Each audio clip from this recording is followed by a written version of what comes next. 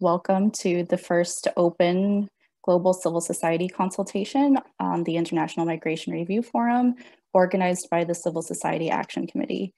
Over the past year, we've come together for learning and sharing through GCM Objective webinar series and the People's Migration Challenge.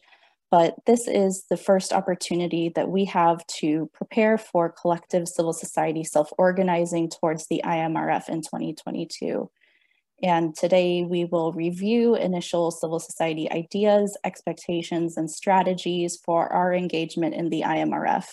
And these inputs will then be presented to member states, the UN Migration Network, the President of the General Assembly's office, and various other stakeholders in a series of dialogues over the next 12 months.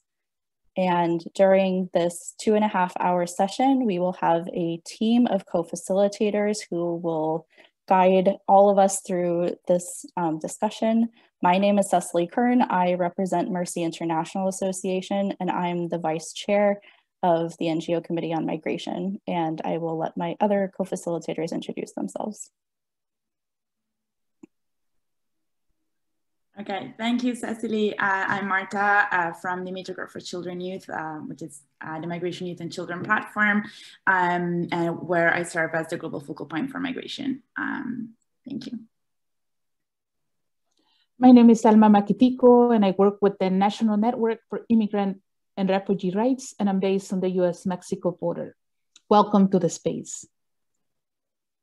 Great, and we have one more co-facilitator who is experiencing some technical issues, but we're hoping that Don Tolentino will be able to join us later in the meeting. So our meeting today will be split into 3 main pieces. First, during this opening plenary, we will get some context as to how we got here and where we are on the road to the IMRF, and hear summary reports on GCM implementation from each region in terms of what has or has not been accomplished since the GCM was adopted. Then we will move into breakout rooms in Spanish, French, and English to enable all participants to engage in a substantive discussion on civil society benchmarks for GCM implementation and on IMRF modalities for civil society participation. And finally, we will come back together in the plenary to share the insights that emerged from the breakout discussions and to identify key messages to present to member states in future meetings over the next year ahead of the IMRF. And just a quick note, just in case, to any member state delegates or UN agency staff who've registered to join us and who might be in the room, so to speak, we appreciate your interest in our discussions and respectfully ask that any non-civil society participants limit yourselves to observing our meeting, recognizing that this is an important space for civil society self-organizing and sharing, and we will have many opportunities in the next year to engage in dialogue and discussion with member states, UN agencies, and other stakeholders ahead of the IMRF. But in this space today, we want to make sure that civil society voices are central. And with that being said, we have a very full agenda and we're looking forward to a rich discussion with all of you. Each of you brings such valuable insight and expertise, and we're excited for this moment to reflect, but also to look forward to the future, to set our ambitions, and to organize ourselves for meaningful participation in the IMRF. So I will pass the floor off to Colin Raja from the Action Committee Secretariat to share how we got here and what's coming up with the IMRF. Thank you so much, Cecily, and thank you everyone for joining us. We appreciate you being here with us together today, and we hope for a very robust and very exciting discussion today. I'm going to go through really quickly some of the roadmap in terms of the IMRF, which we will start with kind of talking around what the IMRF even means and how do we get there. So I'll just go through this really quickly, and I apologize to many of you who are very well versed on this, and please bear with me as we make sure that we all come to the same basic understanding before we launch into our discussions.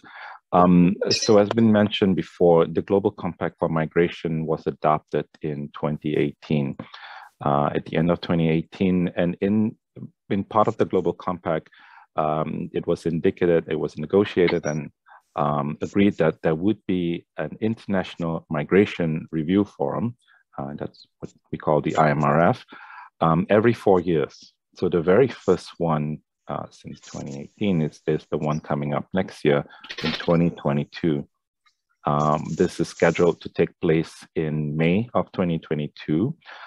Just a couple of more things to mention about the IMRF is that technically it comes under the jurisdiction of the General Assembly, and so will be chaired by the President of the General Assembly, or the PGA, as we refer to sometimes. So a lot of the procedures will be following the General Assembly procedures. And final thing to mention is that most likely the IMRF will take place in person in New York, where the UN headquarters is for the General Assembly, for most procedures of the General Assembly. So that is the expectation, that we will have an IMRF in person. And so that's one of the things that we think will be important to review when we discuss and go through our discussion today. So just two things we wanted to talk about when we, as we jump into this consultation. One is with about a year to go, so next May or so, so a little less than a year to go for the IMRF, the Action Committee members have decided that we should launch into a process for the year. And with that, we started to look at, first of all, doing a survey on what civil society would like to see in terms of preparations towards the IMRF. So I'll ask my colleague, Martina, to help us share the results of this survey. Thanks, Martina. So the survey, which we had about almost 100 responses to, just gives us an example, an idea of some of the indications of where civil society is, or how it's thinking about and how we're planning to approach the IMRF. Just to give you an idea of who responded to the survey, you know, we had a good coverage around the globe. But interestingly, we had most of the responses coming from Africa, Asia Pacific, and organizations that are global in nature. But we also had organizations from other regions as well. Probably the least of all, but still quite significant, about 10 respondents from the North American region. We'll go to the next question we asked was, like, what are some of the main thematic priorities that each organization is focusing on? In here, we can see the green one, regular pathways and irregular migration, jumped up right to the top. And then the purple one, yeah, that one right there, is on social protection for migrants. Those two really jump to the top in terms of the current issues, but also a number of other issues have jumped to the top as well, got quite high focus as well. And you'll see that in terms of some of the things that we propose to discuss, and certainly not the only things we propose to discuss. Everyone is welcome to discuss any issues related to the Global Compact or any critical issues related to migration.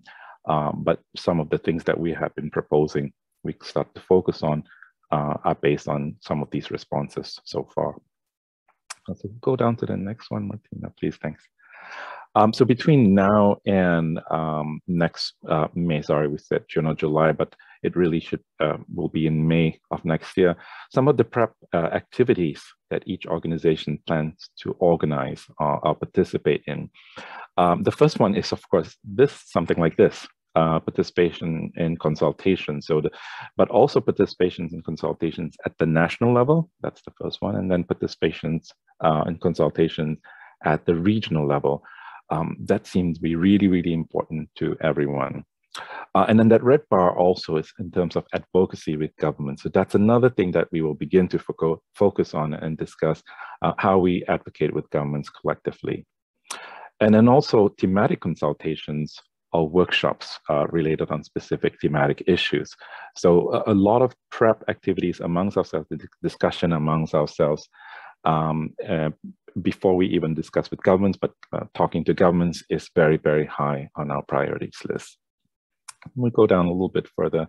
in terms of the activities described, who's interested in participating in self-organized civil society processes and activities towards the IMRF at the global level, such as this one.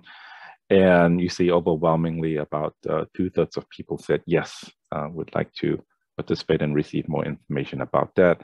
And then almost the rest said maybe my organization would like to participate. And then in the IMRF itself, what's their participation like?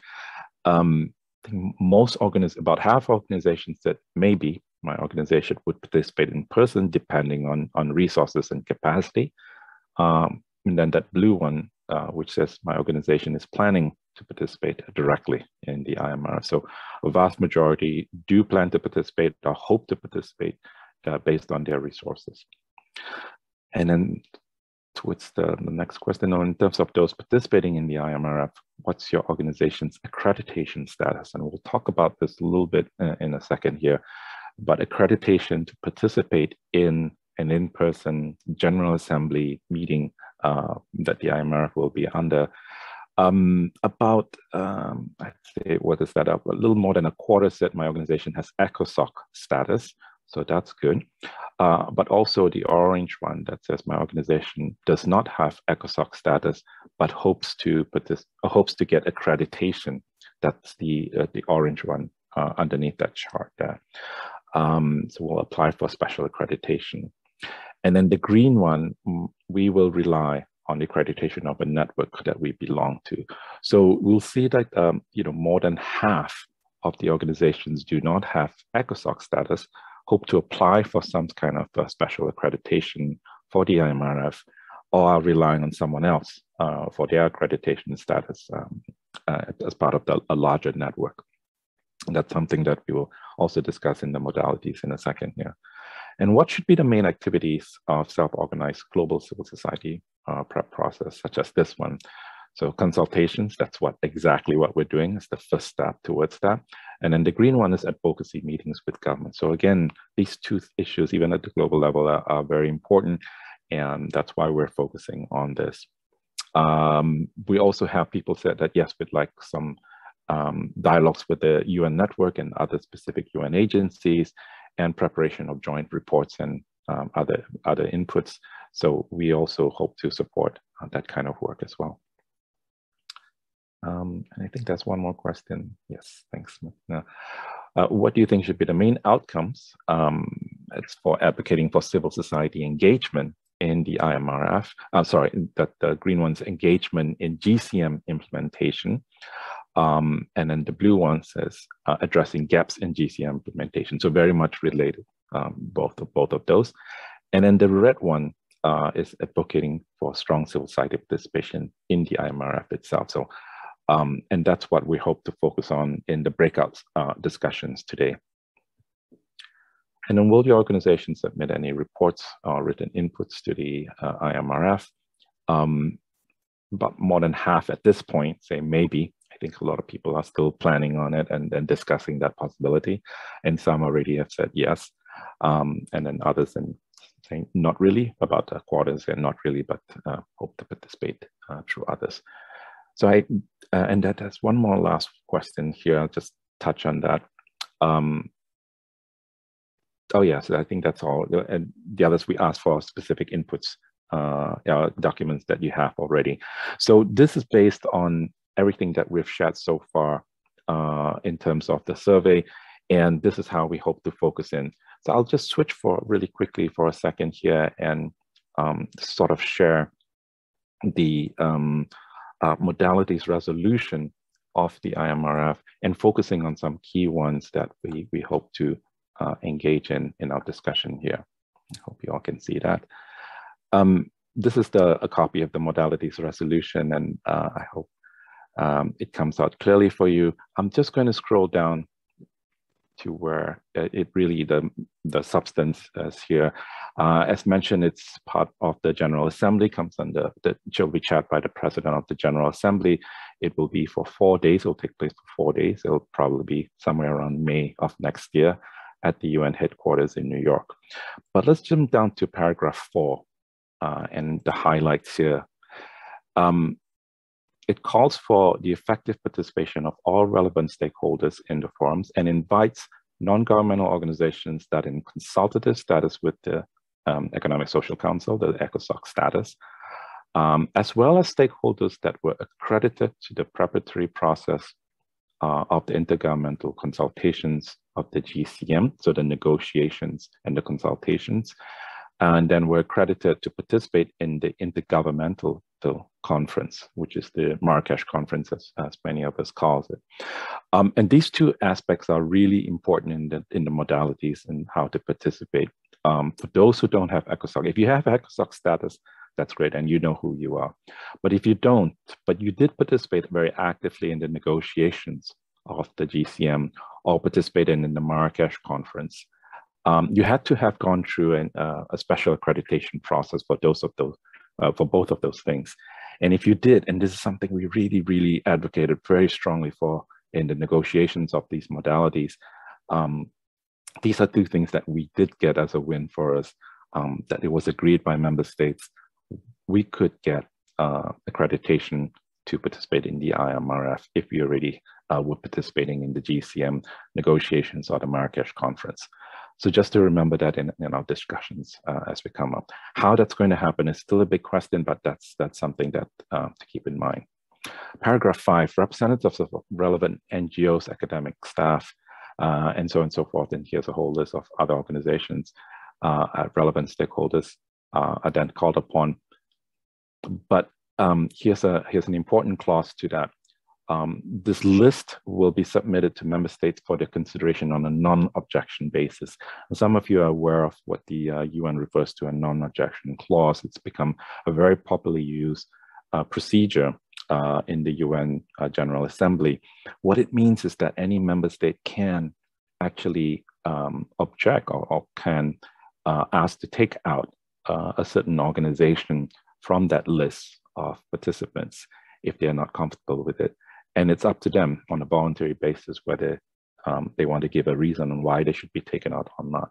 It hasn't been used so far, but it is certainly something that has been used. It hasn't been used so far in our processes, but has been used in other processes. And it's something just to be aware of, that there's this non-objection clause in spite of you having received special accreditation before or having all the right credentials that are necessary.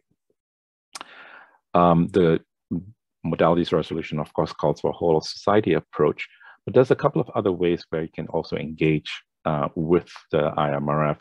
One is through the Regional Economic Commission's preparatory processes, and a number of you have already gone through the regional reviews, and we'll talk about that in a second. And all other, with the involvement of other relevant stakeholders. So that calls for any engagement you've had in the Regional Economic Commission's regional reviews. Paragraph 11 also refers to the Global Forum on Migration and Development, which includes the civil society, business, and mayoral mechanisms. So again, here's an opportunity to engage through the GFMD, and we hope to get more clarity on how that will play out in the next few months as the GFMD is also discussing their inputs towards the IMRF. But certainly we hope to engage civil society through that process as well. And the final thing to touch on is that there will be an interactive multi-stakeholder hearing 1 day prior to the IMRF, which means that a day before there will be a stakeholder hearing, which includes all of us. And the report of that stakeholder hearing, there will be a representative of civil society will present a summary of those hearings. So when it says the representative of civil society, it really means a representative of all stakeholders, non-state stakeholders. So there will be one representative that will be selected to present a summary of those hearings. And that's something we will discuss, and who that person is, how that person is selected, and what we think about that. Again, it highlights in the opening plenary of the IMRF that there'll be one representative from the migrant community and a representative from civil society who will also speak at the opening plenary, along with the PGA, the Secretary General, and the Director General of IOM. So those are the main things we wanted to touch on. Sorry, I forgot one more thing, adequate space for reserve during each roundtable for participation of non-governmental stakeholders. So this is something we should continue to focus on and insist on, that we we respect this part of the modalities that other stakeholders, not just governments, be given space at the discussions in the roundtables. So that's all we wanted to share on at this moment.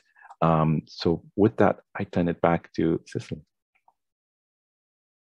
And I will pass right on to Marta. Thanks. Fantastic. Thank you so much, guys. And thank you so much, Colin, for placing everything within the roadmap. So that's really helpful. And I think basically, yeah, moving forward, I think now in the rest of the agenda, we're gonna hear from hopefully like one representative from each region that can give us a bit of a summary on, or a short report from the regional migration review forums. And so we're starting with Africa first. Mamadou Goita, I think you should be in the call from the Pan-African Network in Defense of Migrants' Rights. So if we have around like 25 minutes total. So if you could keep it to 5 minutes, it would be great. Thank you. The floor is yours.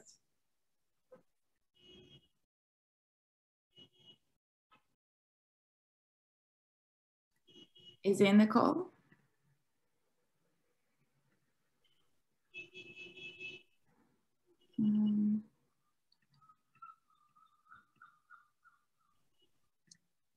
Okay. Yeah.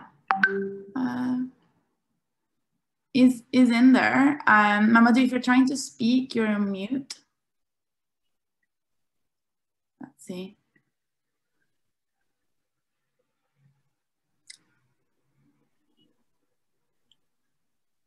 All right. Hello? Yeah, we can hear you. I think a bit quiet, but we can hear you. Okay, because I was losing the sound. Okay. No, you're back. We can hear you now. Please. Hello, everybody.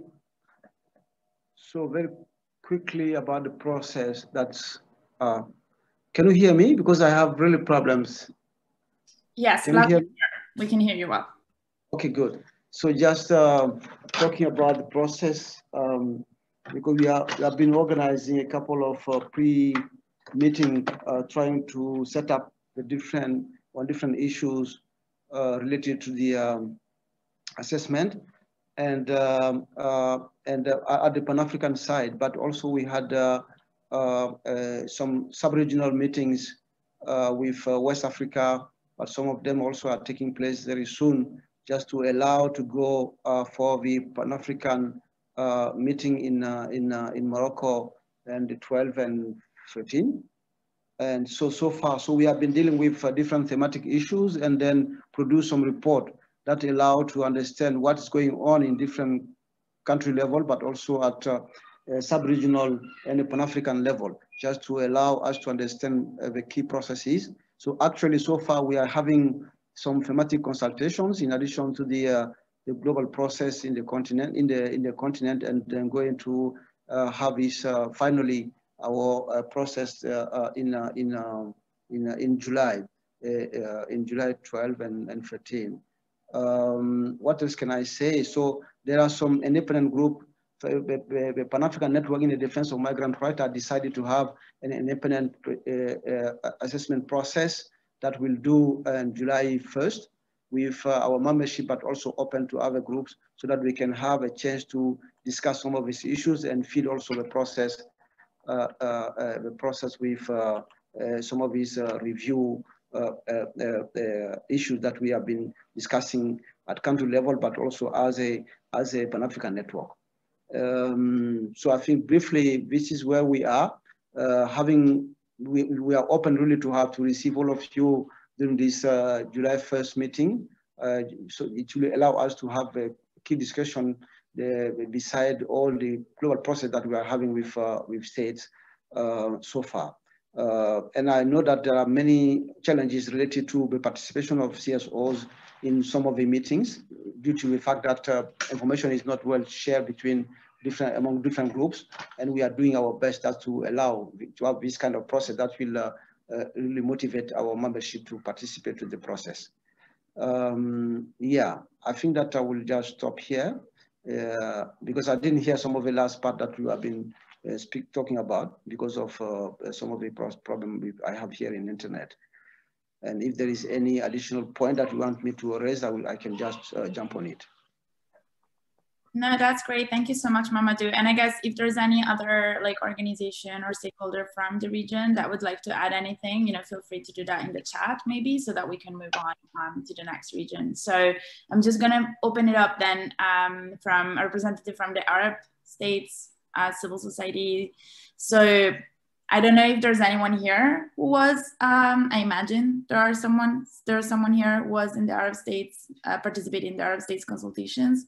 So if someone would like to, maybe it doesn't have to be anything very elaborate, but just hop on and say a little bit about how the process was and what kind of points were raised. So yeah, I'm opening the floor. You can raise your hand or just unmute yourself.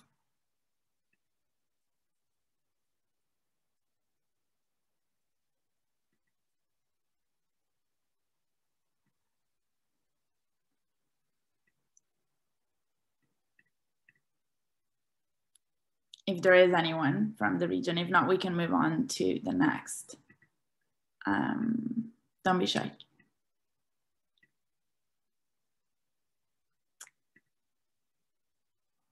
I'm trying to see, but yeah.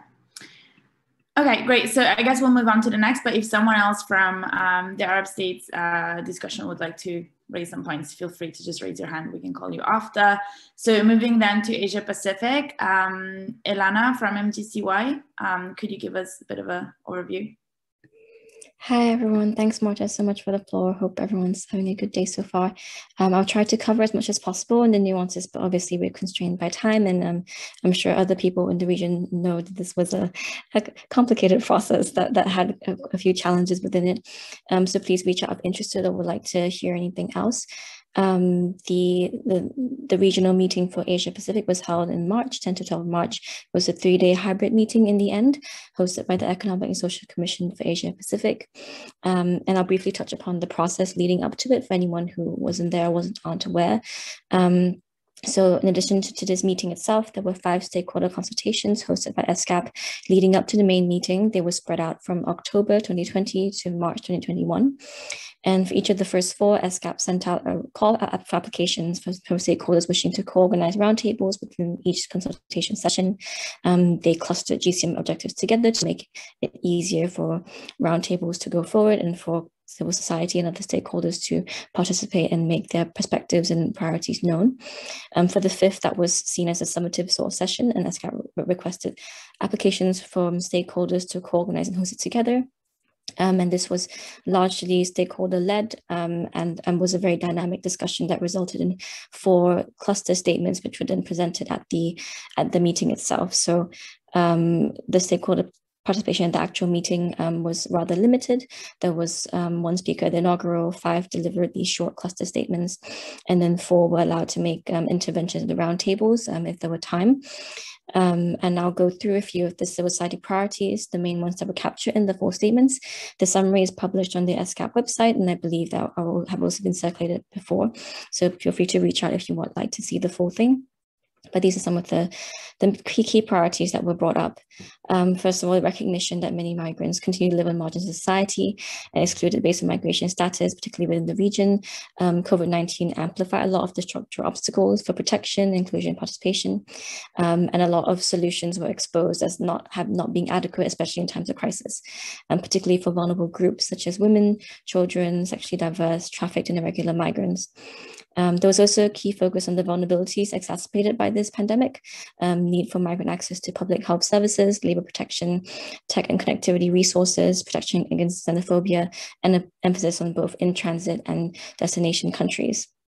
And in short, a few of the key priorities that were brought up as well was migrant contribution and recognition of it. There's a recommendation to states and authorities to develop more data-driven inclusive narratives to encourage greater recognition of positive contributions by migrants and not just xenophobic narratives that quite a few of the countries in the area still suffer from. Also recognizing the need for social and economic inclusion, particularly ensuring that states adopt and implement legal frameworks that ensure compliance with ILO core conventions on migrant workers and their families, the need for greater consular assistance and protection, also for further education and framing education for migrants with development and workforce capability lenses, recognizing the benefits for further education for both migrants and their families for sustainable integration and development in the region. And then also that states must then prioritize initiatives that promote inclusion and unity through sort of building back better. However, even though there was a lot of very good priorities that were brought up and a lot of synergies across stakeholder groups, within the meeting itself, there was, I would say, a lack of concrete actions that really came out in terms of commitment from states, further commitment to the GCM by member states as well. And the region still suffers from a disparity between different member states in terms of friendliness towards migrant protection rights and frameworks. It was also worth noting that at the opening ceremony, there was some issues that came up with stakeholder engagement that was made clear to member states. A significant network of civil society organizations withdrew from the review meeting at the start during the opening ceremony, and they emphasized the importance of meaningful migrant participation at the meetings and expressed dismay that there was a lack of transparency at this and also the migrant voices throughout the meeting itself. And then there was a statement released by another group of participating civil society organizations who wished to also make their perspectives heard, as well as the major group for children and youth also released a statement. These were all shared via the mailing list, and if you'd like to see them again, please feel to reach out.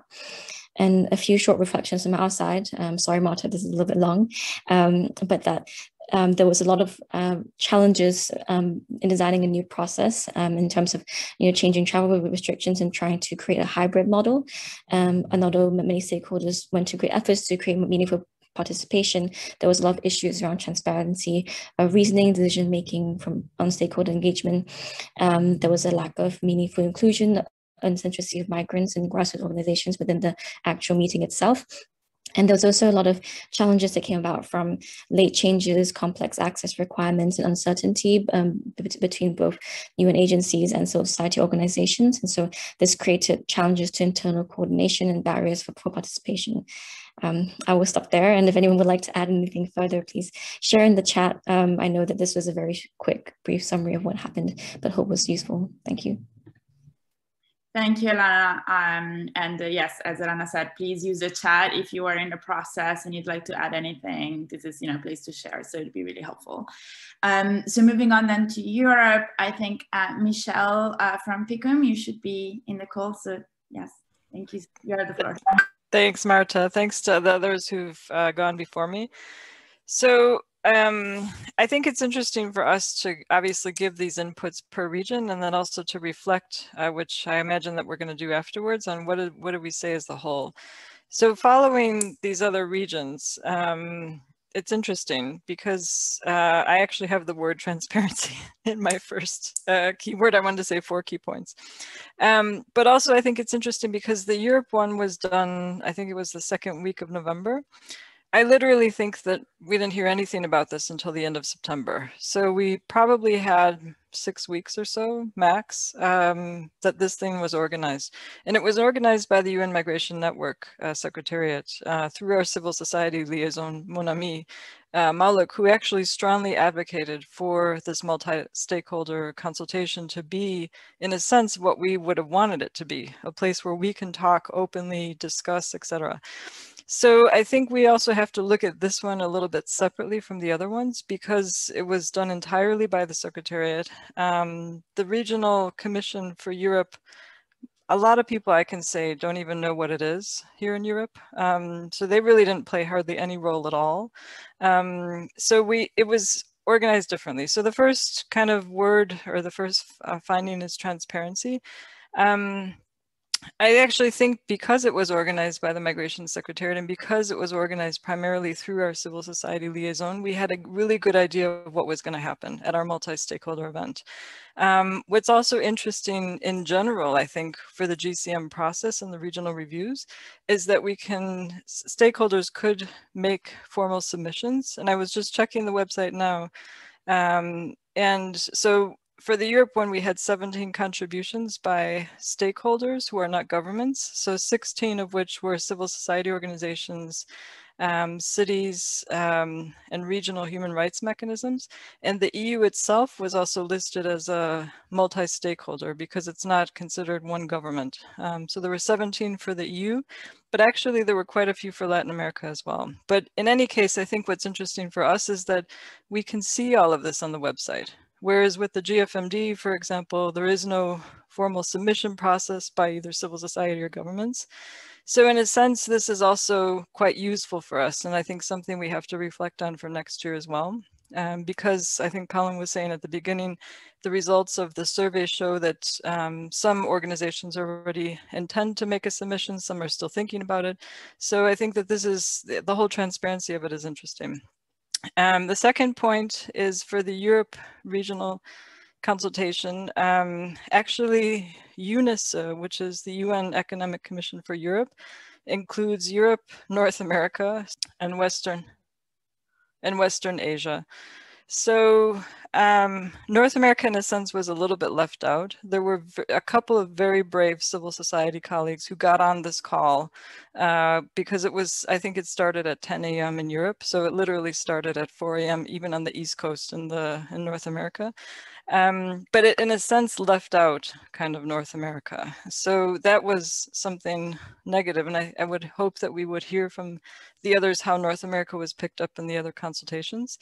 But the point that I actually wanted to make in particular about the wide participation is that for one of the first times we really had the Central Asian colleagues, those based in Russia and in CIS states, thankfully because we also had Russian interpretation.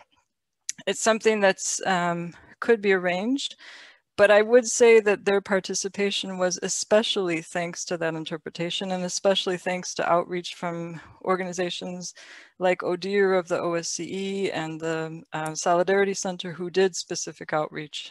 So I think it's something we have to consider going forward if we want to make sure that certain subregions are picked up globally.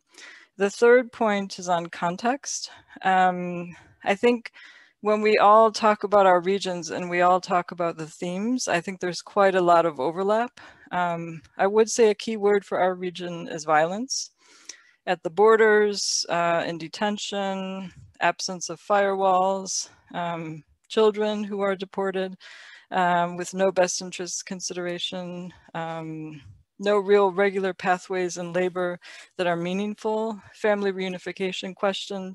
So I think that there's a lot of things that came out kind of that characterize the region, but at the same time, I think they do characterize quite a lot of all the regions. And the last part, the fourth point that I want to mention is regional governance. So this is also important for us to consider when we look at the IMRF, because the whole model is based on national governments. And here in the EU, there's 27 member states of the EU. The European Commission makes a proposal on migration. The member states in the Council of the EU and the European Parliament have to then negotiate it. But basically then when they approve these texts in migration and asylum law, they're common policy for 27 countries. So there's 18 out of the 27 that have adopted the Global Compact. But now when the European Commission made a proposal for the Pact on Migration, they're now negotiating all of this. It'll take some years. But some of the things that the European Commission has proposed go against some of the Global Compact commitments. So basically, my suggestion is we can't overlook regional realities and regional governance realities when we have this model of just states adopting the Global Compact. We have to bear them in mind. And the last just finding was, we also saw in the governmental official forum that because it was online, civil society could also intervene in the discussions. So I think it's also something to maybe bear in mind when we look at next year, because that's going to be in person, or I don't know if actually the IMRF itself will be hybrid. But we actually found that very helpful, that we could actually intervene. There didn't seem really any barriers. So thanks for that. Amazing. Thank you so much, Michelle, for the summary and for the reflections too. And you'll definitely have more time to go into that and what that means for next year's process as well in the breakout discussion. So I'm now going to ask Itzel Polo from Bloque Latinoamericano if you can kindly give us a summary from your region. You have the floor. Hola, buenos días, buenas tardes a todos. ¿Sí se escucha? Voy a hacerlo despacio para dar tiempo también a las interpretaciones. Bueno, para comenzar, en un primer momento, la revisión estaba planeada para marzo debido a la situación de COVID. Se informó que pasaría a finales de abril. Entonces tuvo esto en evento a finales de abril. Algunas situaciones que encontramos durante el proceso de revisión es que fue una experiencia realmente desafiante, dado que las metodologías y los espacios donde interactuamos previos al foro incluso no nos permitió interactuar como organizaciones de la sociedad civil. La plataforma no permitía conocer, visibilizar quién eran las otras personas que estaban dentro y participando. Esto sin duda fue algo que causó demasiados problemas e intentamos por varias vías mencionar que nos gustaría una plataforma donde pudiéramos encontrarnos, saber quiénes estaban conectados. Lo sabíamos únicamente por algunas redes muy en concreto, organizaciones que sabemos que participan, pero no dentro de la plataforma. También hubo partes del continente no representadas, incluso podríamos decir invisibilizadas, a pesar de que esta es una revisión regional de Latinoamérica. El caso y la situación que vive en relación con el Triángulo Norte no se abordó para nada la situación con Estados Unidos. Tuvimos que hablar mucho sobre las fronteras, cómo estas podían afectar y cómo este sería un vínculo para poder hablar de las situaciones. También sociedad civil en ese sentido no hubo una representación. Lo digo porque el bloque trabaja además en este Triángulo Norte hasta el sur, en Argentina. Es evidente pues la falta de indicadores que dificulta que haya un proceso de revisión que permitan impactos, realmente decisiones políticas en la vida de los migrantes. Este fue uno de los grandes desafíos o conclusiones que tuvimos en esta revisión. Algunas prioridades que nosotros identificamos es, el derecho a migrar, que pueda ser una libre elección y crear las formas y la estructura para ello, y la igualdad de derechos para las personas que decidan. Algo que vimos también como una especie de desafío es que muchos de los gobiernos de los estados usan el pacto para hablar o usarlo como una excusa en materia de seguro, ordenado y regular, para no cumplir con los grandes estándares de derechos humanos. Sin duda es una preocupación muy grande que tenemos o que salió en sociedad civil. Todos hablaban a partir de contención y militarización de las fronteras. Algunas prioridades que identificamos son la implementación de rutas de acción con indicadores de impacto y participación de sociedad civil y permitan el análisis de manera interseccional de género y derechos humanos. Una ruta que facilite los canales regulares que incluya acciones afirmativas en consulados, en los ingresos de punto de entradas, de permanencia que permita regular y la regularización migratoria de las personas migrantes. Implementar procedimientos de identificación, el acceso e inclusión de personas que requieran protección internacional. Esto hemos visto en la región tanto sur del continente como en Centroamérica, en Norteamérica, y el análisis para la no devolución. En ese sentido, los objetivos 2 y 21 siguen siendo prioridad para nosotras, y también los objetivos 7 y 8 con el tema de acceso a la justicia y verdad, y el tema pues, que tiene que ver con la desaparición de las personas migrantes. Es importante facilitar los mecanismos y dar seguimiento a las ya mesas que hoy en día existen con la Youth Network a nivel global, porque como comparto lo que dijo Michelle en algún momento, hay una desconexión también grande entre la Youth Network a nivel internacional con la regional. A pesar de que previo a esto intentamos hacer varias reuniones, se hizo un esfuerzo muy grande y los aliados que tenemos en la Youth Network a nivel global, pero falta aún bastante para impulsar una verdadera relación, sobre todo a nivel regional.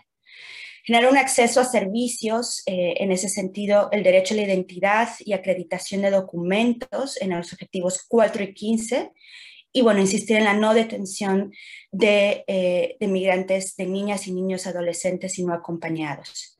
Algunos mecanismos que nosotras mencionamos son la activación de redes nacionales de la ONU sobre migración con la participación permanente de sociedad civil, los mecanismos regional para la implementación de indicadores desde una visión regional y que funja con actores entre gobiernos, agencias, sociedad civil y las personas directamente impactadas.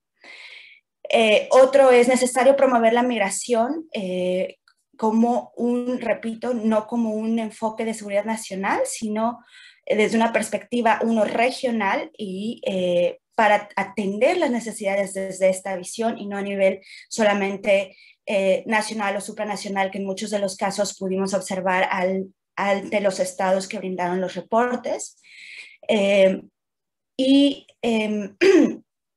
Estamos, bueno, desconocemos obviamente aún cómo serán los pasos siguientes.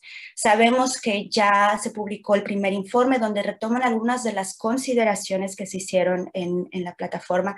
Sin embargo, también vimos que no fue una revisión como tal, sino muchas veces parecía simplemente que los gobiernos o los expositores daban algún tipo de informe, por así decirlo, pero más como que no permitía una interacción y que no hablaban en relación a lo relevante de la implementación del pacto. Aún faltan mucho los gobiernos por mencionar, además de que nunca supimos cuáles fueron realmente los mecanismos ni la forma en cómo se eligieron a las y los ponentes en términos de sociedad civil, repito, porque no pudimos conocer quiénes eran.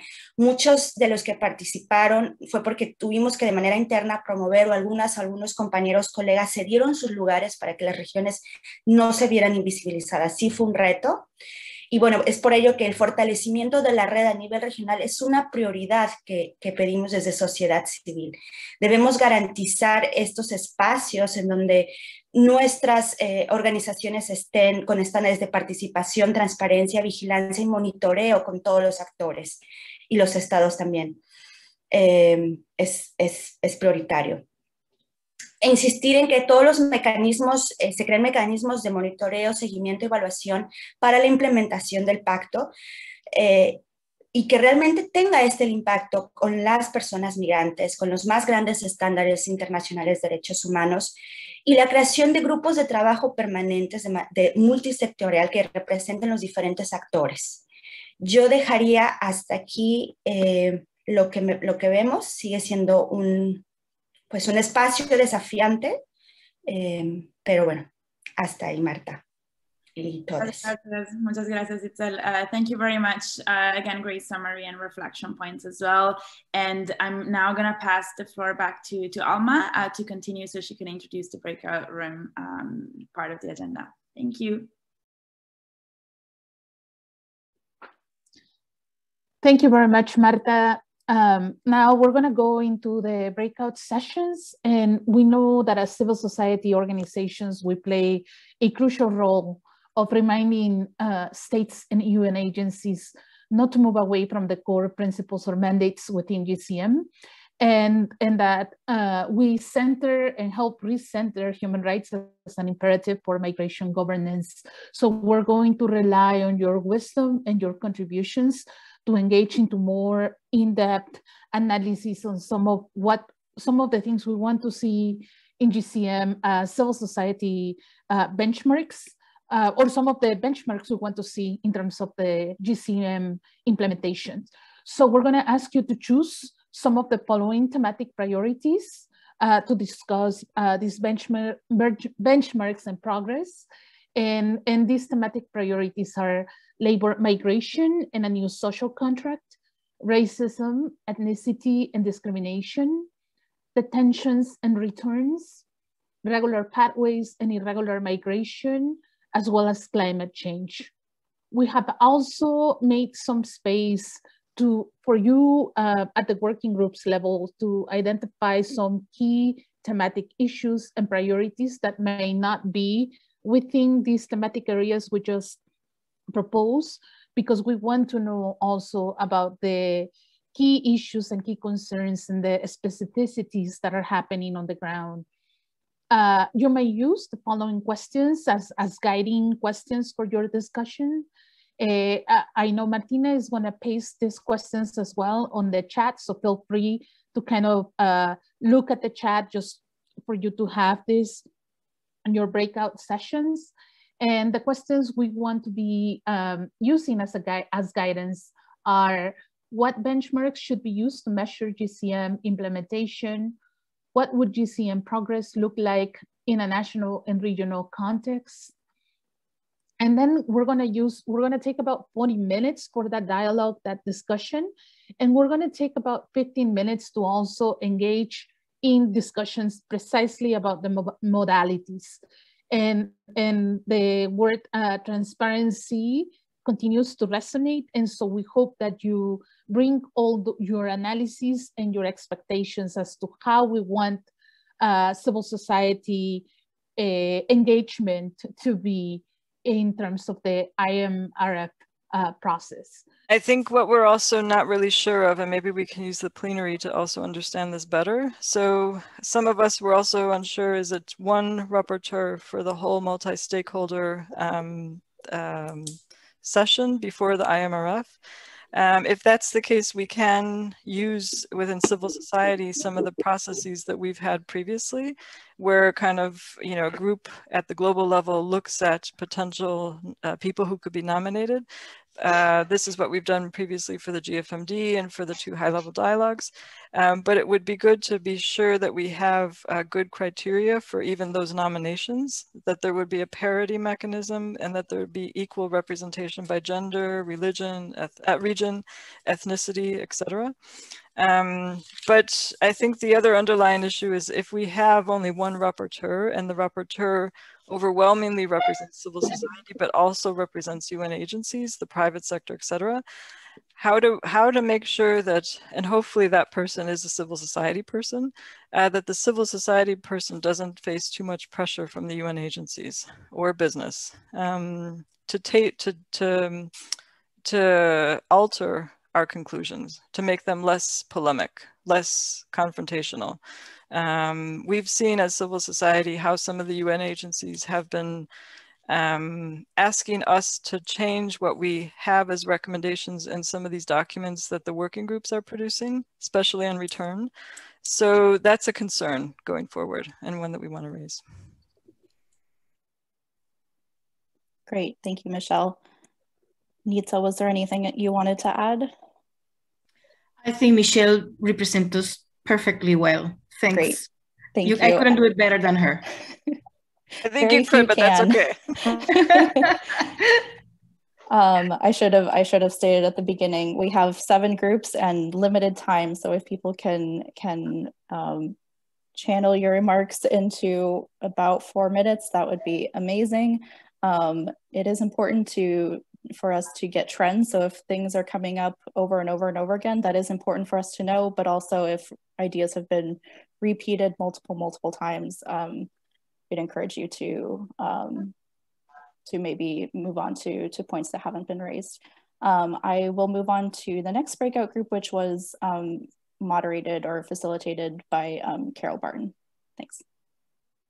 Hey. Hi, everyone. Good to be with you. I want to give a shout out to Kekeli, who did the rapporteur role for our meeting, but she had to duck out to another meeting. So I'm stepping in. I want to pick up where Michelle left off, because racism, discrimination, and xenophobia came out very strongly from many people in our group, and how we also talked about how do we make sure as a measure of progress that the very preconditions for migrants to be able to claim rights are in place. That if there isn't freedom of expression and the right to organize and civic space for migrants, then everything else in the compact is not going to happen. And so that those preconditions are need to be met. But we talked about centering racism and discrimination and xenophobia, but in an intersectional way that clearly includes gender, class, sexual identity and orientation, age, and other factors that can't be taken separately in the lives of migrants. So that those need to be, we need to work with governments in a way to understand that they aren't just some overarching preamble, but that they take practical realities in the context of returns, borders, response to access to services, et cetera, and to unpack that. We said that we didn't get into the more technical benchmarks, but we said that the protection of human rights at borders is central, and the policies of upholding the right to asylum and actually measuring whether we've made progress or actually gone backwards in that regard. And many of us feel that coming out of the regional reviews that we have gone backwards, so that we need to be measuring the very practical realities of migrants at borders and asylum seekers as a measure of progress.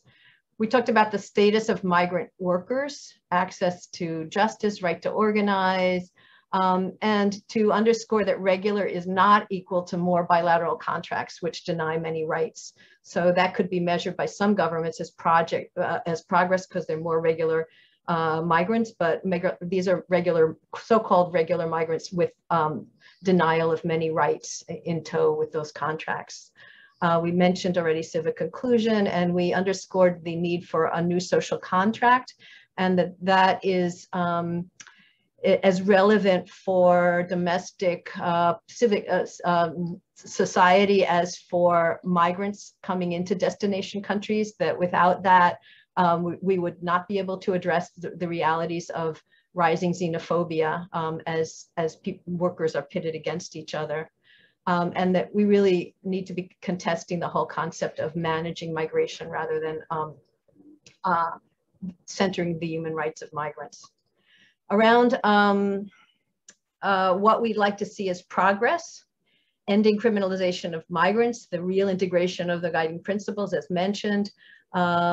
We talked in several people talked about the fact that in their regions, the GCM is actually being used to reverse rights, that greater coordination of countries around migration policy is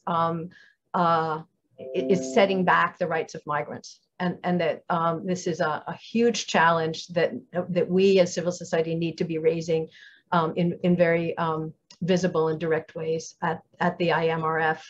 A human rights approach needs to be adopted, and the EU was one that was mentioned, a region where there's actually reversals of migrant rights in some of the directives that are emerging.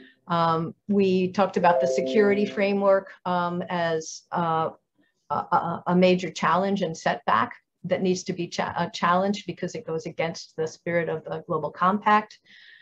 We talked about the problematic nature of regional reviews in terms of real inclusion of civil society in a meaningful way, and that progress on the compact would be a real civil society inclusion at the regional level as well. I mentioned this, that the toxic narratives, we would like to see a diminishment of that, but we also recognize that that comes with real system change, or else those toxic narratives emerge by pitting groups against each other. If there isn't more economic justice, racial justice, gender justice in place, and the elimination of laws that discriminate against migrants.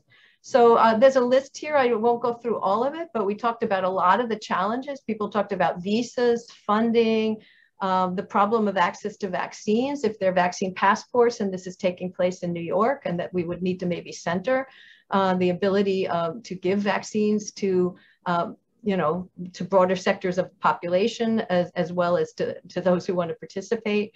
We expressed concern about the government right to vet NGOs or civil society. We wondered about how many representatives of an organization would be accredited versus those who could actually access the deliberations, which are usually different numbers. And we wanted a well-funded, organized preparatory process, including at the regional level, to allow meaningful participation of civil society. With the rapporteur, we really weren't clear as well whether there's one civil society stakeholder what civil society rapporteur, or they represent all stakeholders. So we want to be very strongly adamant with the president of the General Assembly's office that civil society needs to have one rapporteur on its own or more, and that business and other sectors have rapporteurs separately. And that we would urge, even though the final decision may be by the president of the GA, that we choose our own rapporteur through our own processes and make that recommendation to the UN, that we prioritize migrant voices, that echoing the other group, that we have intentionality about the diversity of representation, because that will also include who's on roundtables, who are the speakers in the opening plenary, etc. We would love to see one civil society rapporteur per region to point out the diversity of realities as well as commonalities. And then we talked a little bit about how it would be a huge expectation and burden on one person to represent everybody.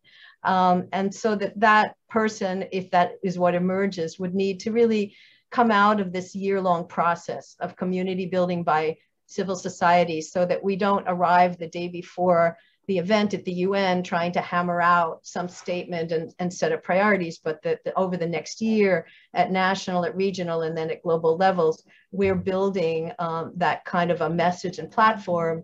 And so then that one representative would be really conveying the consensus of the larger community. That's it. Great, thank you, Carol. Thank you very much, Carol. Just to remind the speakers, that we have about 3 max 4 minutes for presentation. So at 4 minutes, we're gonna have to start interrupting you. I'm sorry. Thank you. Great, and the next group was moderated by Neha. If there's a representative from that group who would like to share. Again, 3 or 4 minutes maximum, please. Thank you so much. If you can then, Alma, if you're going to cut me off because you didn't cut the others off, can you give me a 1-minute warning so I can make sure I get the most important points? And we actually didn't have time to elect a rapporteur, so I'm going to start, but I invite anyone else in my group to jump in if I miss anything. And just to say, because our group, we had people working on all of the issues that were presented as possible themes, that we really felt like we need other sessions where we can dive in on just one topic. And to be honest, what we felt in our conversation was that one of the issues with the Global Compact right now is that there is not an evidence base, there are not indicators, there's not baseline data that's available. And so it is really hard to evaluate GCM progress without an evidence base, without indicators, without baselines. And so this should be something that's a longer term process within the Global Compact implementation, within the I4 process to develop that. And we wanted to put a question out there if people knew of other processes or systems where such benchmarks and indicators were developed in a very inclusive way that were helpful in the implementation of conventions, agreements, others. We talked about the Sustainable Development Goals being maybe one example, and there's a way to look at that. But we really think this evidence base is important, and that there's no way we could have come up with proper benchmarks in our conversation today. With that said, we did talk about labor migration and detention. We wanted to talk about climate migration too, and we ran out of time, and we're asking again that we have more specific sessions to look at these particular issues, and that we don't have particular benchmarks, but that we agree that's a process that's really important. On labor migration, or some more general things, is that we are realizing and recognizing in the regional consultations that governments were just giving small fixes to broken systems, and that instead we want to see benchmarks and indicators, etc., that really focus on systematic structural and institutional reforms, and that we find ways, even though we all work on different issues, to have a few maybe top line messages that we support among each other. And so, for example, on the detention side, we talked about the biggest thing is ending detention. And while that it is in the Global Compact as an aspiration, we talked about that, we should have a top line indicator and benchmark on what our government's doing to end detention. So even though, for example, my organization works on labor migration and worker rights and not necessarily detention, since it's an easy top line message, I could easily put that message out there too, that there should be alternatives to detention for all, and that we should move away from that. And so also on the detention issue, putting out there the idea that, you know, the pandemic provided an opportunity to think of alternatives to detention, and that we saw governments find ways to have alternatives to detention. And so that we see that it can happen, and that we need to work towards that. And we need to come up with elements and criteria for creating an enabling environment to eliminate detention. So while our top line message would be no detention, there is ways to create an enabling environment for that. And there are elements that organizations from civil society who work on detention know what those elements are to create an enabling environment. For example, having a legal framework in place, and that we should be working with governments and other stakeholders over the next year towards the IMRF and elsewhere to develop what those elements and benchmarks are. The same in labor migration. And I see I get an extra minute because everyone else had it. So on labor migration, the same thing. We've seen that governments when they want to can come up with regularization programs for migrant workers and alternatives, alternative regular migration programs. We want to see moving away from temporary migration programs and creating elements and criteria. And again, we didn't have time to talk about them today, but we want to work towards that up until the May IMRF.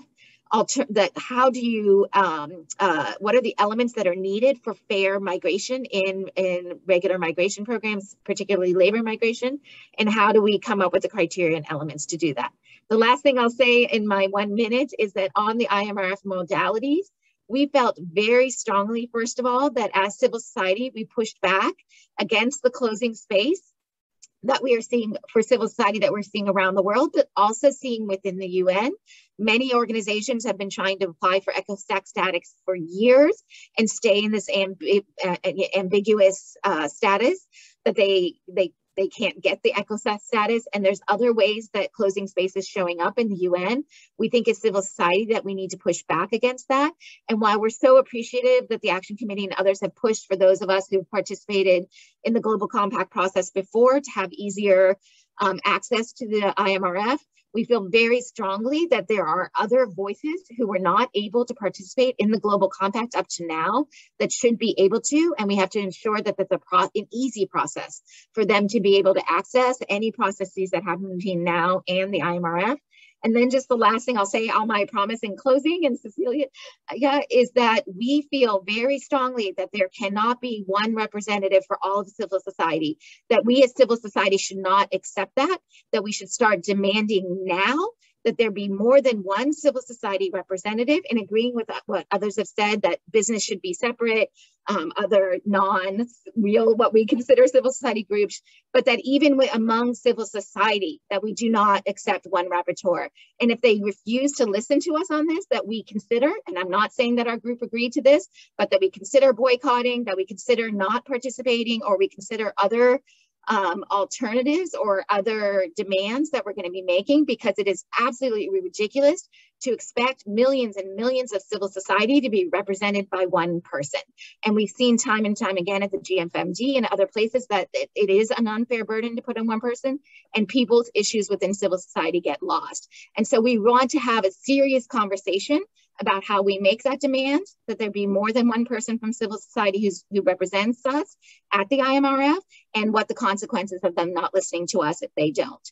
And there could be a campaign and an advocacy strategy about that, but we feel very strongly about this in our group. Thank you, and Alma, I'm sorry I went over. Neha, thank you. I think this is a common message about the civil society rapporteur representation at the IMRF. So thank you again. The next group to report back is the group that was moderated by either Martina or Ellen Sana. Yes, hello. I think yes, Vanya, this is Martina. I think Vanya was our rapporteur and she will report back.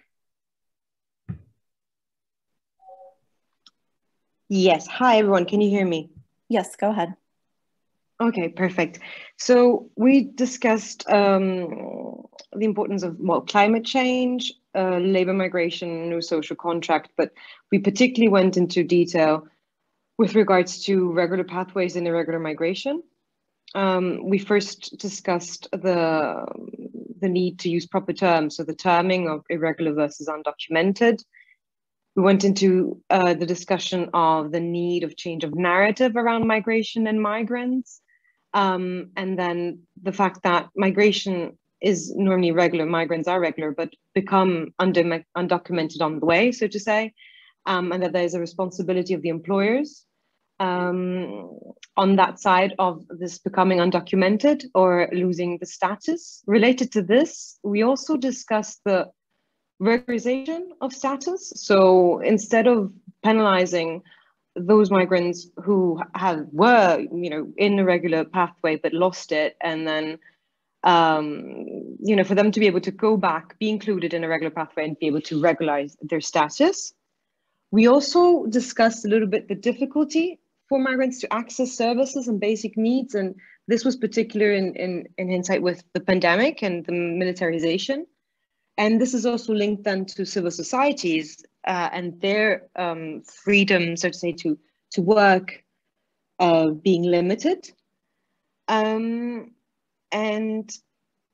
that's more or less it. On the existing or desired GCM progress, we noted the importance of migrants to access healthcare, including vaccines. And so in this, we discussed the firewall, the establishment of a firewall between healthcare services and immigration authorities. We also underlined, excuse me, the importance of transparency and inclusivity of all civil society organizations in the GCM progress, and in particular when we discussed country reports of what exactly actually constitutes the content of these reports by governments. And then for the civil society rapporteur, we, excuse me, we thought it would be very important if governments and civil society could be able to suggest candidates, to give in names, and then that a selection body would be established, so to say, to select and appoint the rapporteur. And that in particular, that also this body, this selection body would also be set up or at least led by civil society. And then very importantly, that this be a very transparent process for everyone. If I've missed anything, anybody of the group, please do add. I think I still have maybe 30 seconds left. Thank you. Yes, thank you, Vanya. And also, if folks would like to include things in the chat, also the rapporteurs have a reporting form, and you can add more details in that report, in that written submission. Next is a report back from the group moderated by Alana. Hi everyone, thanks Cecily. Yes, I'll do a quick report from outside. I'll try not to keep it too long, even though we had a really interesting discussion and quite a long one. So whilst we largely focused on labor migration for the first section, we also talked about it in general. And so some great suggestions that came up was, oh, bless you, anyone who sneezed, that it would be good if there was something really imperative, was that there should be a global standard framework with some kind of body put forward to ensure, in terms of implementing it, so that there's a framework that can be applied to different regions, but have a sort of global measure or set of references for countries and also civil society to work together to frame progress against. And the people in our group sort of brought out how this is really important to have sort of as independent from the UN agencies as well, because within the member states, we've seen how within reporting bodies or events, there's been certain occasions where they're more what someone called beautiful voices or beautiful speeches and less substantive type of reporting. And so that was the first really important suggestion to come up with. Also brought up was how civil society itself wants to come to the IMRF and having to define our role as civil society prior to, during, after the negotiations. What is our role? What is our responsibility in terms of pushing forward progress? Do we want to keep sharing things like best practices and target low-hanging fruit, or do we want to take advantage of this reset now in terms of really pushing for migration as a GCM, and also in context bodies such as the HLPF as being something really key that governments need to look at? And so this ties into a suggestion as well, which isn't thematic too, but is in terms of a more concrete ask of the civil society mechanism, having a concrete timeline or pathway to the IMRF, and having benchmarks and milestones for civil society to work towards in each one. I'll go more into some of the suggestions for that later, but that was a good point, that being focused in terms of our advocacy strategy, in terms of mobilizing civil society and organizing it leading up, and a point that civil society in general needs to have a better sense of how countries are responding to GCM, especially in context of COVID, so that we have a better idea of how they're engaging with the GCM, what sort of self-evaluation and perspectives they're taking, especially now that perspectives have changed since COVID started. Okay. Someone also brought up the need for GCM to be a living document, and pointing to the IMRF to use it not just as a review for countries specifically and globally, but review of the GCM itself. How applicable is it now after things like COVID, and also making sure that it continually evolves to be better in terms of gender sensitivity and responsiveness to different crises. Within labor migration itself, it was brought up to have a specific platform similar to before and benchmark to ensure that migrant worker voices are represented, and having, for example, really key milestones and measures such as the right to join or form trade unions and associations. Also a mechanism to looking at international level access to justice and migration governance. A suggestion was also brought to compare it to things like the World Trade Organization, and why products themselves on trade are regulated, but things like remittances and wage theft are not. And then also looking at how the industries such as the care industry and gendered migration will evolve, especially following COVID. How will the sector change and implement rights and follows human rights principles, and how civil society needs to be challenging this and making sure that the sectors building back after COVID needs to prioritize migrant rights and human rights in general. There's also a need for benchmarks in areas such as the intersections between migrant health and labor migration, so such as how vaccine access, take up, and job protection interact with each other. Are migrant workers being prevented from going back or returning to jobs, or being laid off due to not having access to vaccines? In terms of during and after COVID, how has it been in terms of documentation, mobility, and access to their own documentation and rights? What are the situations now of migrant workers who had to leave very suddenly and perhaps left behind documents that the employer had and were unwilling to give up, or were subject to wage theft, and what justice can be pressured to be provided to them for that?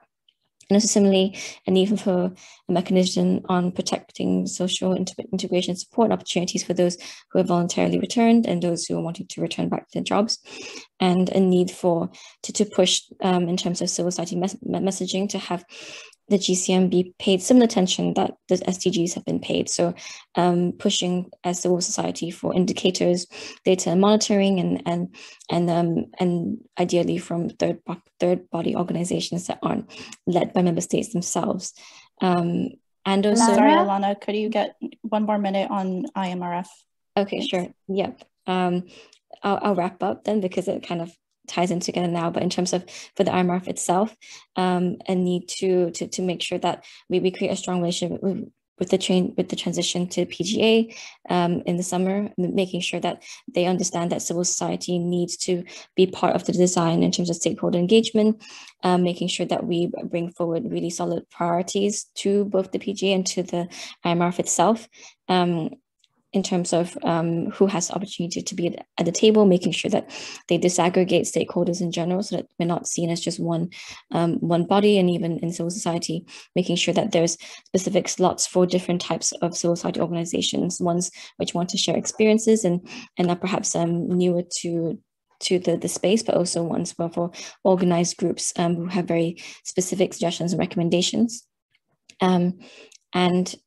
And to wrap up with that, having that be laid out in different steps in a timeline. So, having national level mobilization, organization of civil society, considering things such as shadow briefs and reports at country and regional levels to make sure that that countries are held accountable when doing their reporting, and also making sure that in terms of the civil society rapporteur, ideally not having just one, and making sure that they're elected by civil society themselves, and not subject to a vetting or approval process that takes the power away from us, and also needing the new PJ to know well in advance that we have to understand the procedure and have clarity on this well in advance of the IMRF itself. Thank you. Sorry for being long.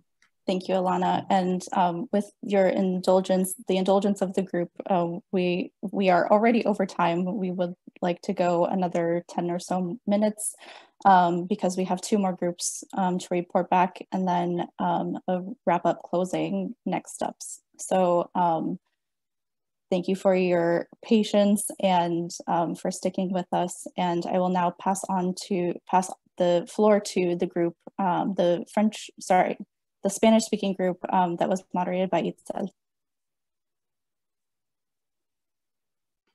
Gracias.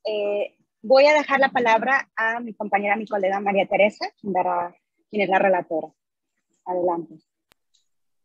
Gracias, Itzel. Buenos días a todos y todas. Intentaré ser muy breve y los puntos que no pueda poner en este momento los enviaremos por escrito. Algunos puntos claves que queremos que deben aparecer en la implementación es el tema de la regularización migratoria, el empleo decente y digno, el tema de discriminación y racismo, el acceso a derechos, el cumplimiento de los estándares de derechos humanos por parte de los estados, abordar el tema de las detenciones y los retornos y la militarización de las fronteras y cambio climático. En el segundo ítem sobre ejemplos exitosos, creemos que el tema de acceso a regularización y políticas garantistas son importantes.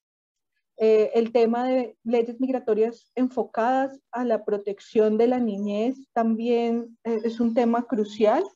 El tema de trabajar en la discriminación y xenofobia, abordar el tema de la trata de personas con información para prevenir el delito y promover leyes de igualdad de trato entre migrantes y nacionales, así como la renta básica o algún ingreso básico para los migrantes durante la pandemia. Por otro lado, esperamos que para el siguiente año en el foro se contemple la falta de financiación y el estatus que tienen algunas organizaciones, así como la capacidad que tienen estas para poder participar y que sus demandas sean escuchadas y se implementen en beneficio de los migrantes.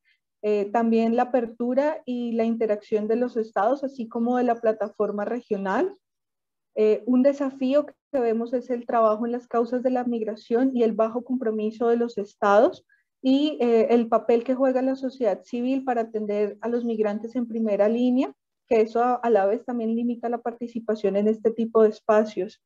También creemos que debe haber transparencia y claridad con la construcción del proceso a nivel regional.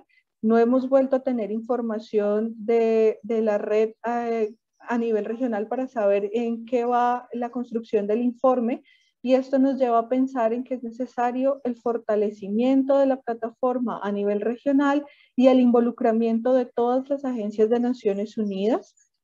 También queremos poner la lupa sobre los países campeones, cuando en la práctica están siendo campeones en la vulneración de derechos. También que se debe generar mayor participación de la sociedad civil con convocatorias previas, amplias, generales y sobre todo que consideren la desigualdad de la región porque si queremos escuchar a las personas migrantes debemos acercarnos a las organizaciones de base sin tanta burocracia para garantizar su participación efectiva. En el último punto también creemos que es necesario que exista un mecanismo interno con criterios claros para la elección de quienes representen o quienes sean,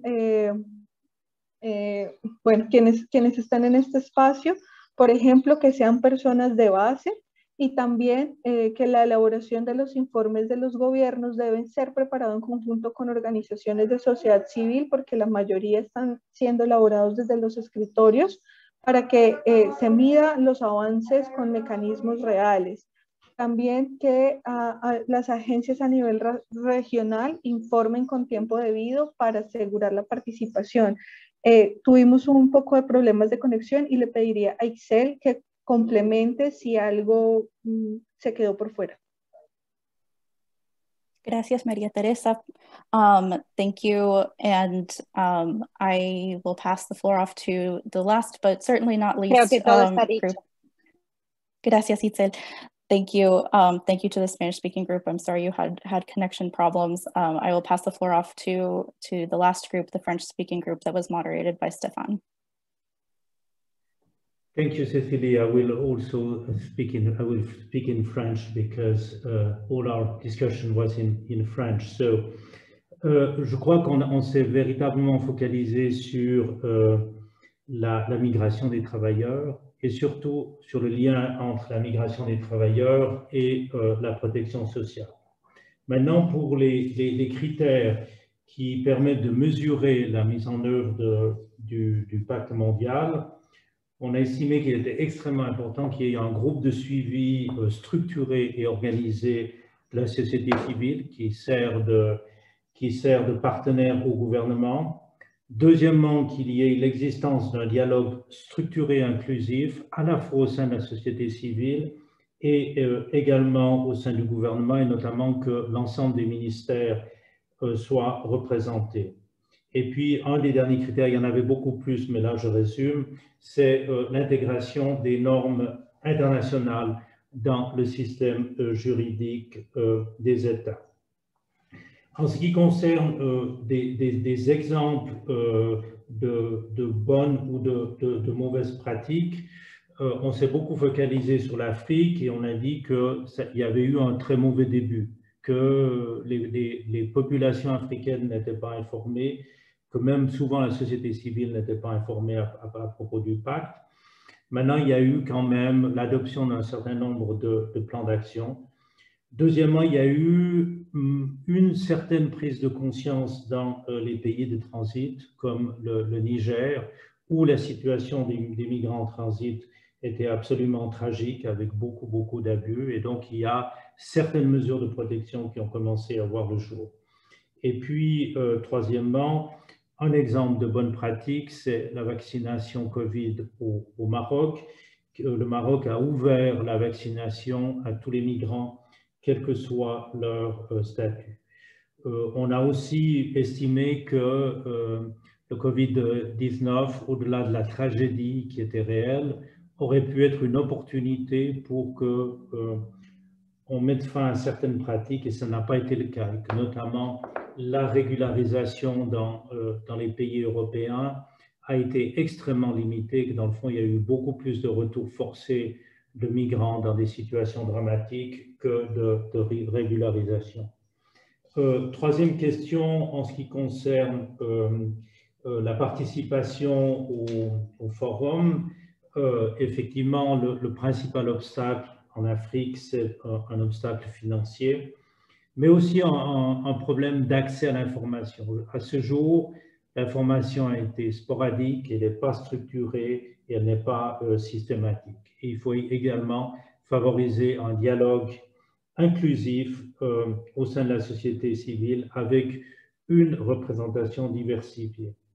Concernant comment les rapporteurs de la société civile devraient être sélectionnés, les critères évidents de compétences, etc., de connaissance du pacte mondial, mais deux remarques importantes. La première, c'est qu'il faudrait qu'il y ait un comité de 5 à 7 personnes où toutes les régions seraient représentées. Et puis, deuxièmement, qu'il devrait y avoir au minimum 2 rapporteurs de genres différents et de régions différentes. Merci beaucoup.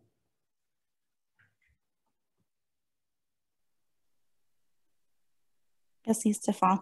Alma, I pass it off to you for closing. Thank you. Thank you. Thank you all very much for your time. I know we went over time, but just really wanted to just call attention about some of the important practices that you raised in terms of model practices, in terms of regularization and social protections for migrants, particularly during COVID. But while there's some important social protections and things that have happened, there are also some important setbacks in regards to human rights, particularly at borders.